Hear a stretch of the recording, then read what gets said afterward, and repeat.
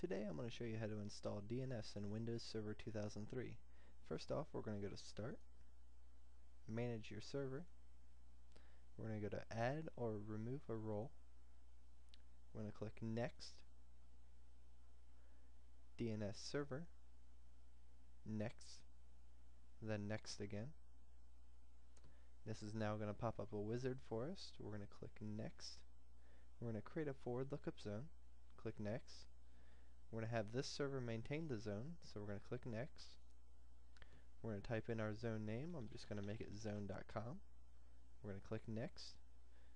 We're going to allow secure dynamic updates because we're using Active Directory, so we're going to click Next. I'm not going to forward any queries, so I'm going to click Next. Now it's going to search for root hints. Alright, after that's done, we're going to click Finish. And it's going to pop up that it could not find root hints. That is perfectly fine, so we're just going to click OK. And we're going to finish up. Exit out of this. Then when you go to your administrative tools, you're going to see that DNS is installed.